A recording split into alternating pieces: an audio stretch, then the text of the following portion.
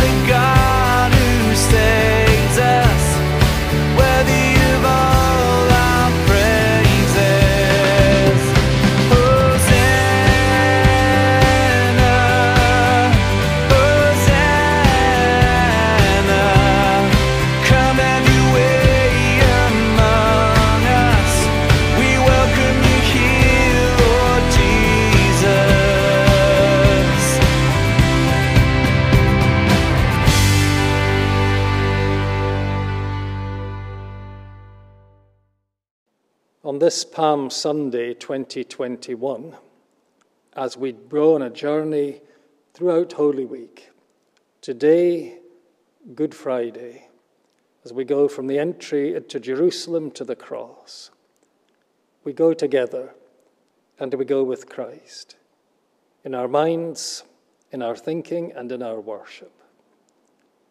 Let us pray.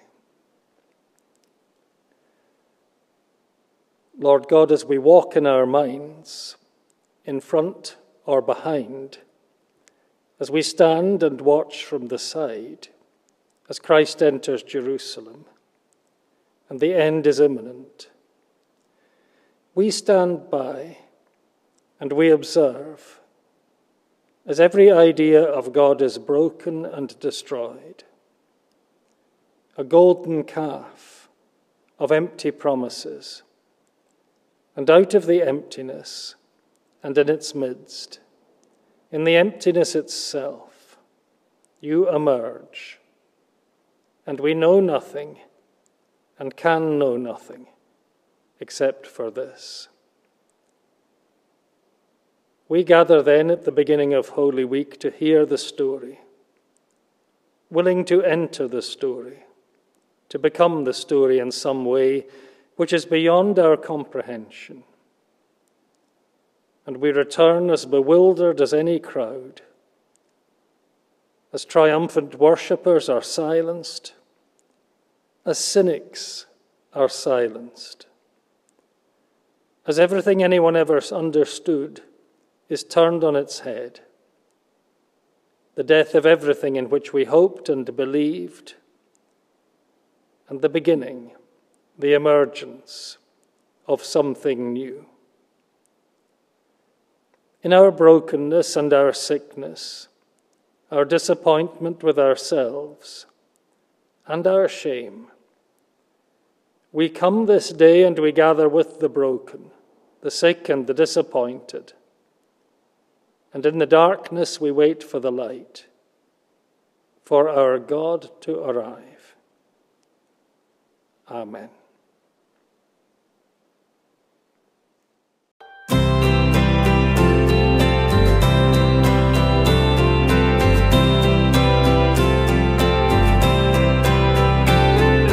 Praise my soul, the King of heaven, to his feet thy tribute bring, ransomed, healed, restored, forgiven, who like me his praise should sing. Praise him, praise him, praise him, praise him, praise the everlasting King. Praise him for his grace and favor to our fathers in distress. Praise him still the same forever, slow to chide and swift to bless. Praise him, praise him, praise him, praise him, glorious in his faithfulness. Father-like he tends and spares us, well our feeble frame he knows. In his hands he gently bears us, rescues us from all our foes. Praise him, praise him, praise him, praise him, widely as his mercy flows. Angels help us to adore him. Ye behold him face to face. Sun and moon bow down before him.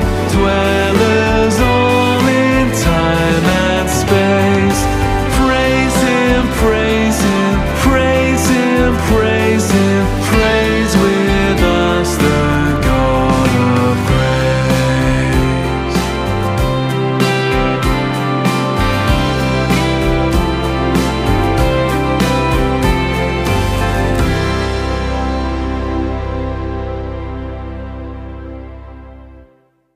Our reading today is from the New Testament, and we're back in the Gospel of Mark, reading chapter 11, verses 1 through to 11.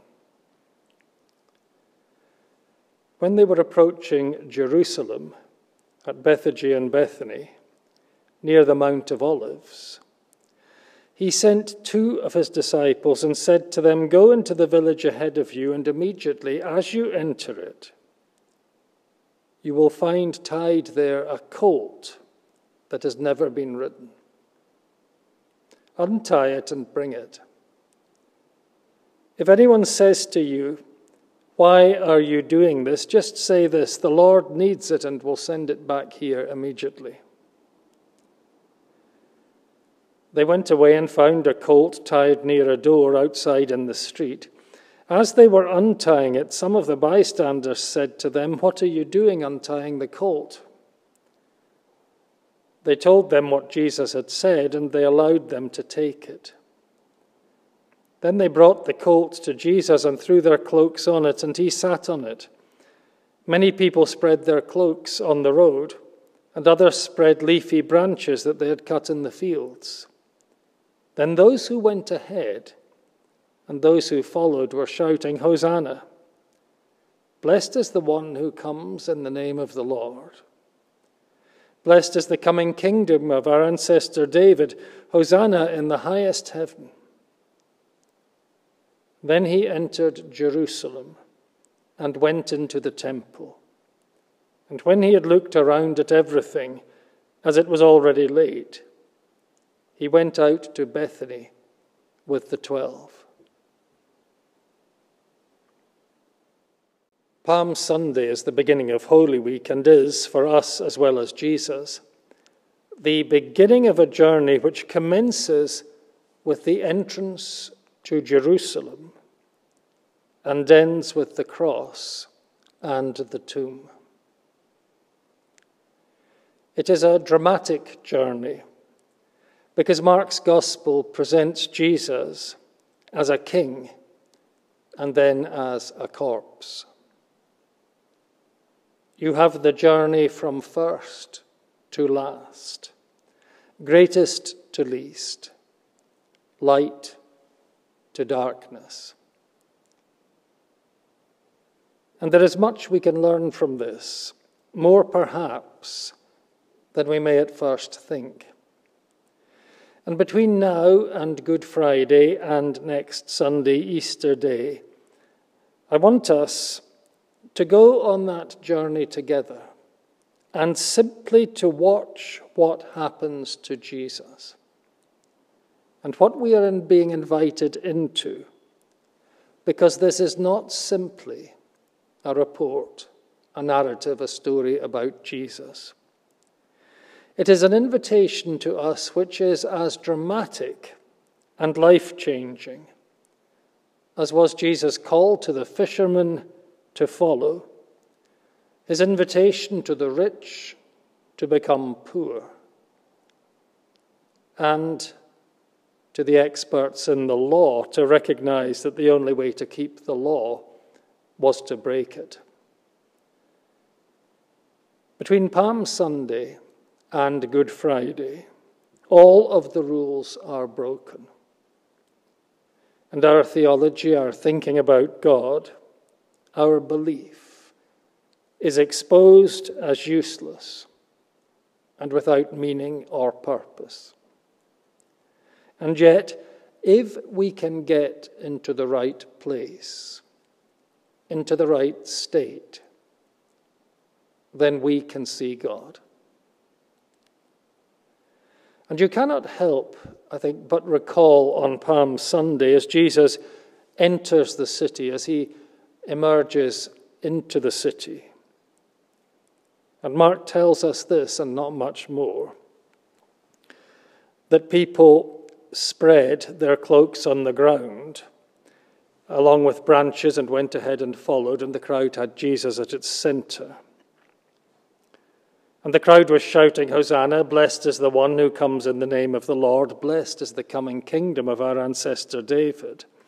And that crowd must have worked out pretty quickly that none of this was going to happen, or certainly not as they expected.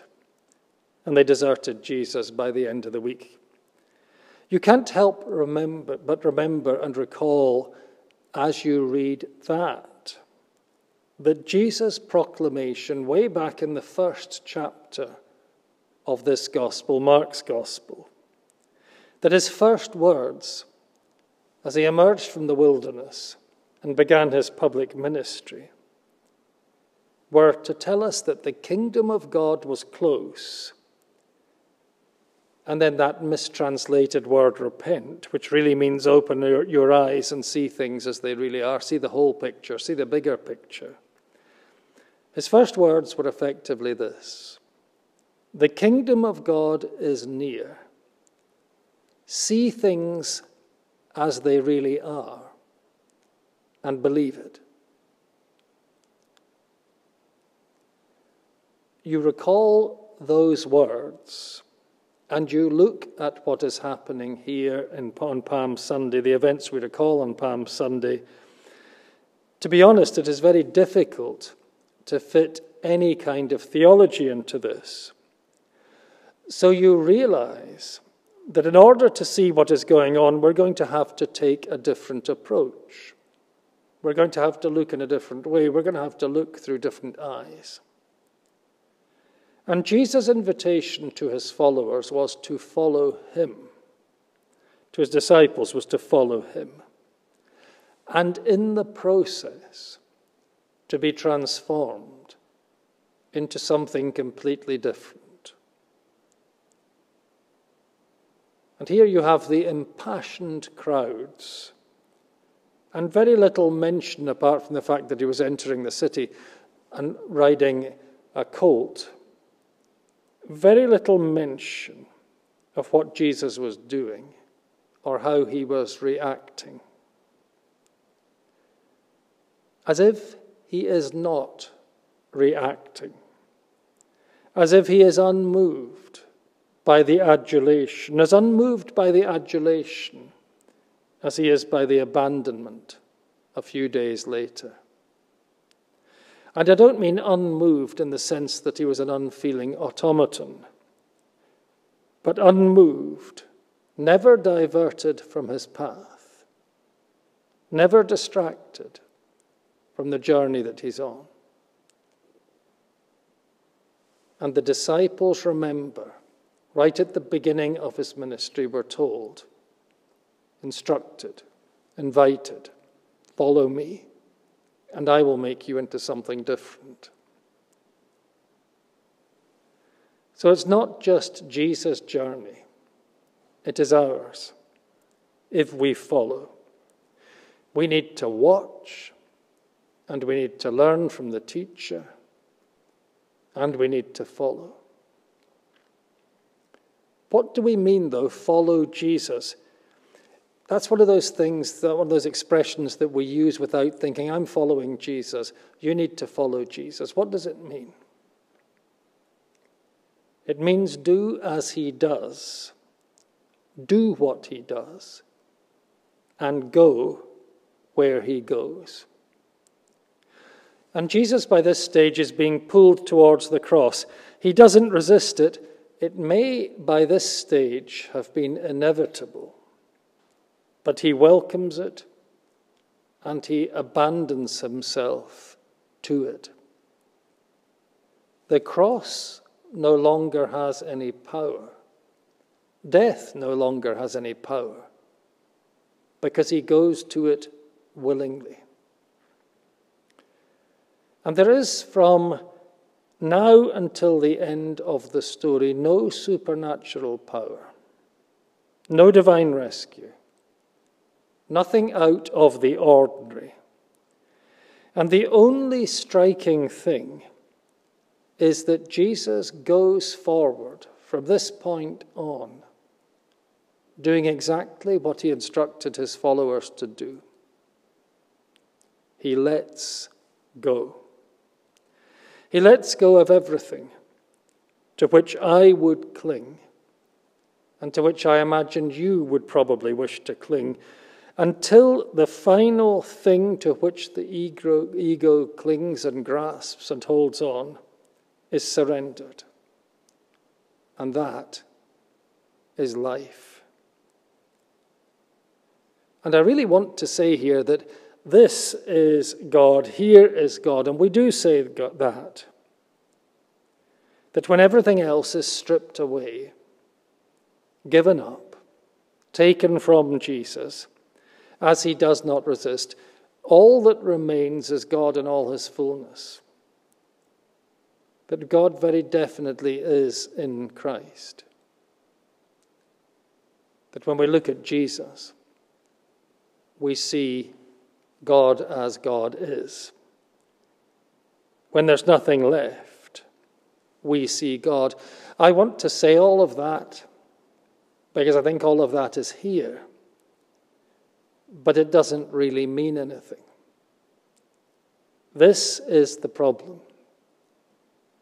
We talked a few weeks ago about grounding, how that's so important in Mark's gospel. If there's an encounter with God and it's immediately grounded. Jesus does not show us God as if God is a supernatural or anything kind of spectacle at which we can marvel. Instead, he shows us what to do. Do this, and you will experience God as I experience God. those who asked Jesus what they had to do to inherit eternal life, which meant experience God, to be in communion with God now, were always told to do something, to make a change. And it is now that we have to keep coming back to Mark chapter 1, remembering that the thing is a single book. The Gospel of Mark is a single book. Nothing's wasted, nothing's unrelated to anything else in it. So we come back to Mark chapter 1, the beginning of Jesus' public ministry. The kingdom of God is near. But you have to change how you are looking, and you have to change how you are seeing things. You have to change how you're seeing everything before you're going to see it. And Jesus never invites us to believe in something we haven't experienced. The kingdom of God is near. Change how you see and believe what you see. It's not believe in something you can't see.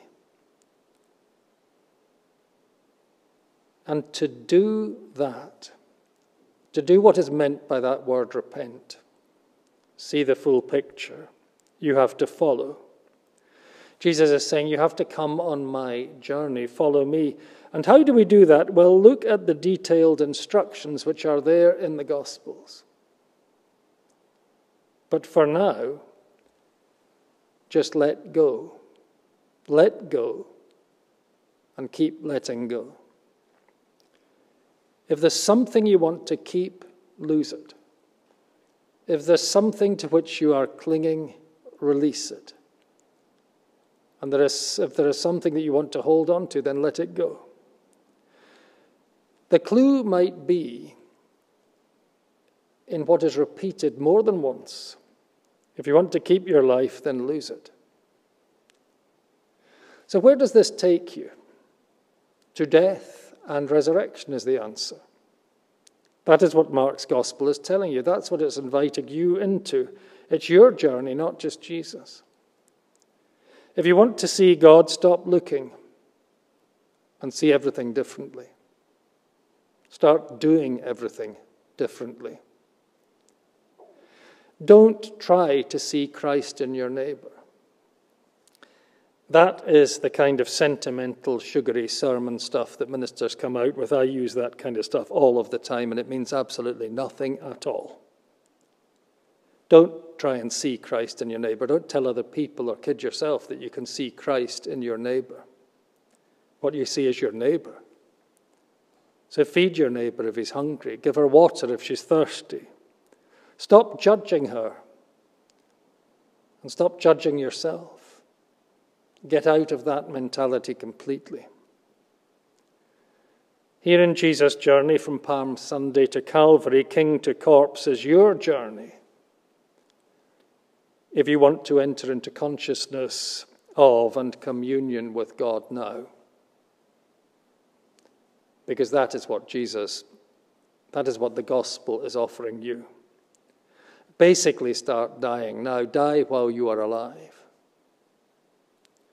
You don't believe yourself into any of this. You walk your way into it. Hardwired into human beings, since the beginning of any evidence we have of human beings, going back to the earliest cave art, is the desire to see pattern, to create patterns, to see patterns. They comfort us. Patterns help us make sense of things, help us to understand what is really going on. Jesus shows us a pattern in everything that he teaches, does, instructs, says. And that is what Mark's gospel is drawing out here. We have in many ways a distillation of everything that is taught.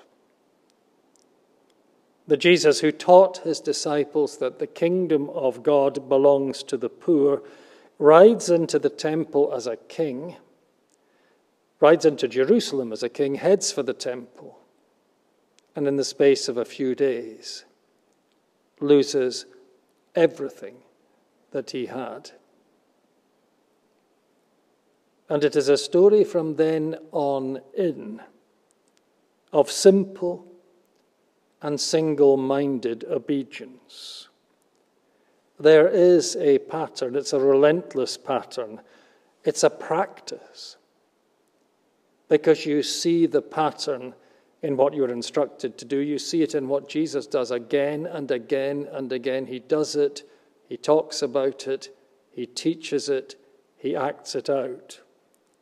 It is letting go. Jesus' strength and the power of Jesus' position is that nobody can steal from him, because if you ask for it, you can have it. If you hit him, he will not resist. He will not retaliate. If you hurt him, he will forgive you. If you cry, Hosanna, he will neither be swayed nor distracted. He is on a journey, and he is inviting you onto that journey. He is showing you. The one who told us that the kingdom belongs to the poor becomes the poor. He becomes the hungry. He becomes the naked. He becomes the thirsty. He is the sick and the broken. He is the homeless. He is the imprisoned and the convicted. He is the mocked, the forsaken, the exiled, the outcast, the despised, the stranger, the enemy. As Jesus said, whoever serves me must follow me, and where I am, there will be my servant also. Amen.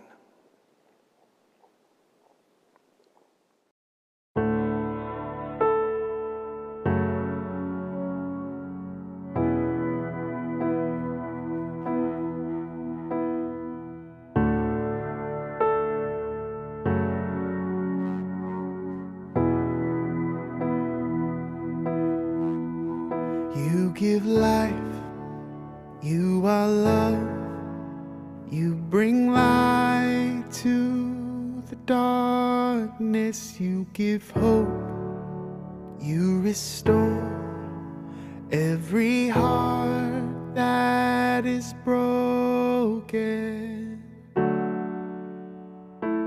Great are you, Lord, and it's your breath in our lungs, so we pour out our praise, we pour out our praise. It's your breath in our lungs, so we pour out our praise to you only.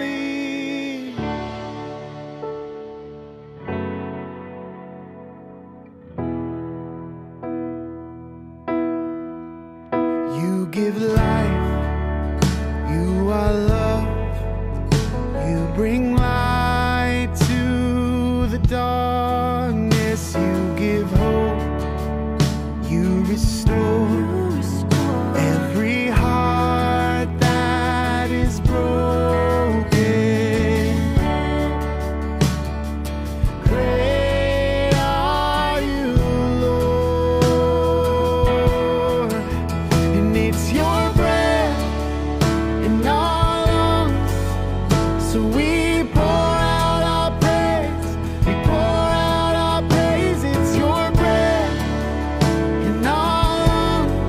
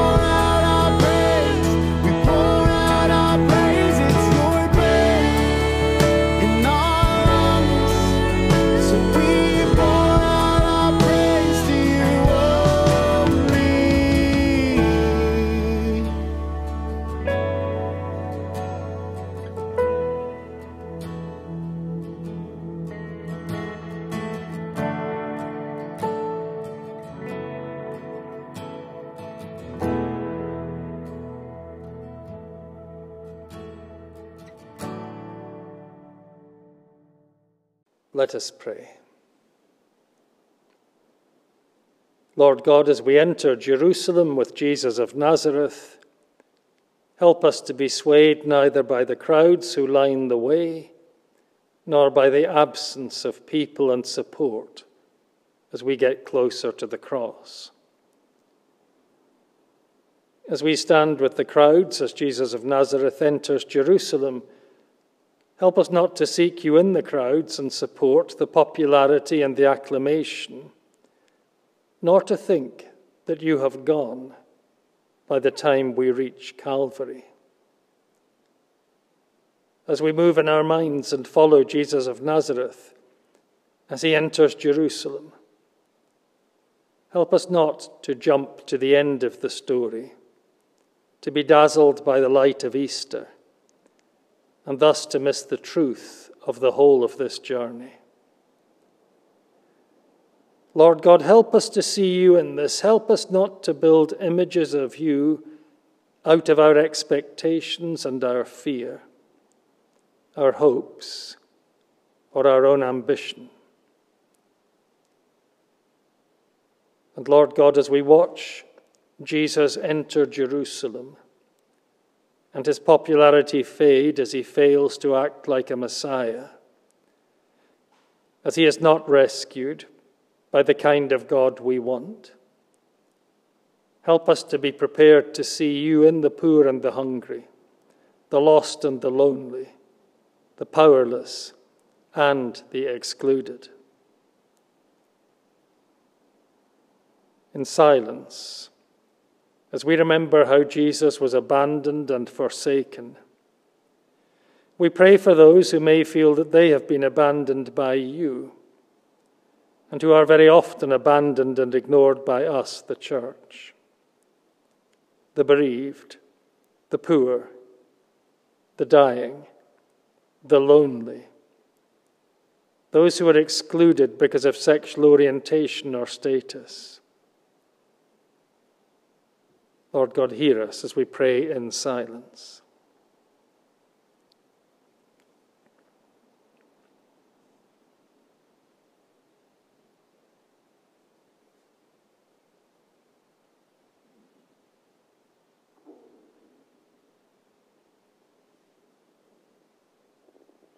Lord God, as we watch Jesus enter Jerusalem, we see you in a different way, not only in what looks like absence, but in those whom we and the world have forsaken. This week, we commit to serving our neighbour, to loving our enemies, and to forgiving those we believe have wronged us. Amen.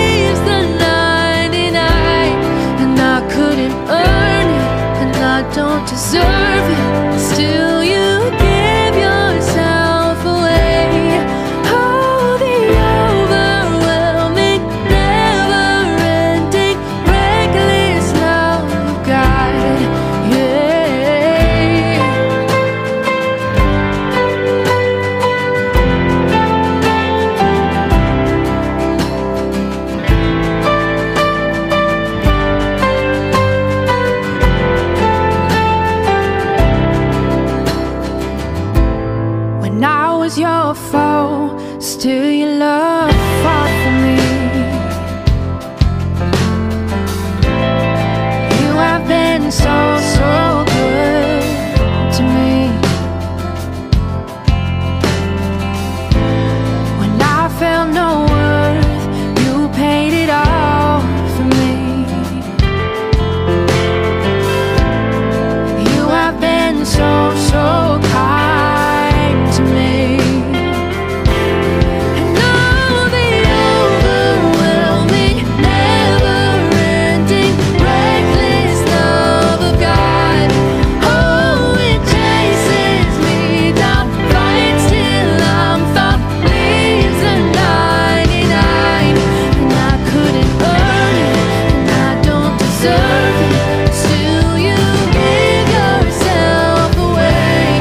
Oh, the overwhelming, never-ending, reckless love of God.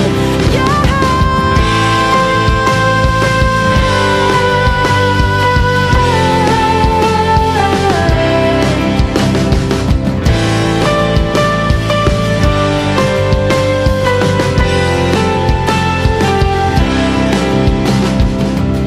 There's no shadow you won't light up, mountain you won't climb up, coming after me. There's no wall you won't kick down, lie you won't tear down, coming after me. There's no shadow you won't light up, mountain you won't climb up, coming after me. There's no wall you won't kick down, lie you won't tear down, coming after me. There's no shadow you won't light up, mountain you won't climb up, coming after me. There's no wall you won't kick down, lie you won't tear down, coming after me. There's no shadow you won't light up, mountain you won't climb up, coming after me. There's no wall you won't kick down, lie you won't tear down, coming after me. Oh, the overwhelming, never-ending, reckless love of God. Oh, it chases me down, fights till I'm found, leaves the 99. And I couldn't earn it, I don't deserve it. Still you give yourself away. Oh, the overwhelming, never-ending, reckless love of God. Yeah.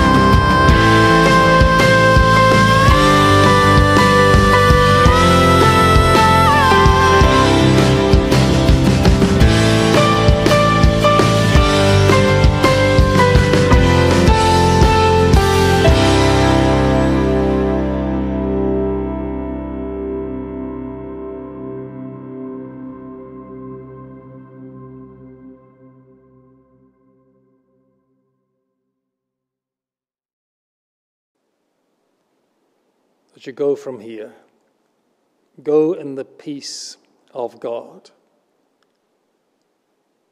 May the blessing of God the Father, Son, and Holy Spirit be with you and with those whom you love in the world and in heaven, this day, tomorrow, this Holy Week, and forever.